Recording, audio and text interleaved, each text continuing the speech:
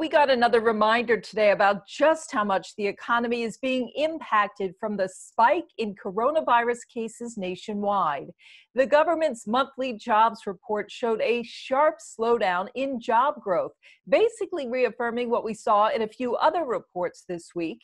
In November, the U.S. economy created only 245,000 new jobs, down sharply from October's pace when more than 600,000 new jobs were added.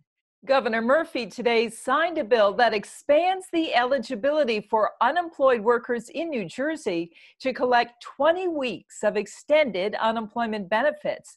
As we've previously reported, this will help those workers who have exhausted both their state and federal benefits. More than half of the new jobs last month were in the warehouse and transportation industries as more of us shift our buying to online. New Jersey is benefiting from that. Home Depot has announced plans to open a distribution and fulfillment center in Perth Amboy next year.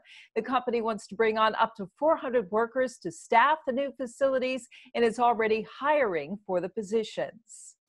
Republican state senators are pushing for more emergency financial relief for New Jersey small businesses and nonprofits impacted by COVID-19. Senator Declan O'Scanlan has put forward a bill that would provide an additional $300 million in assistance. We do have money.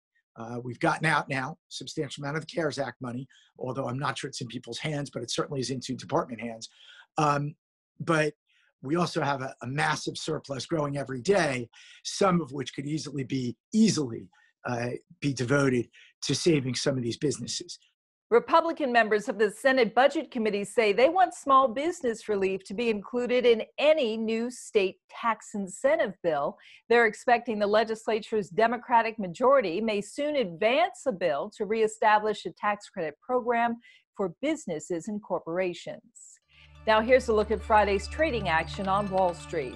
I'm Rhonda Schaffler, and those are your top business stories.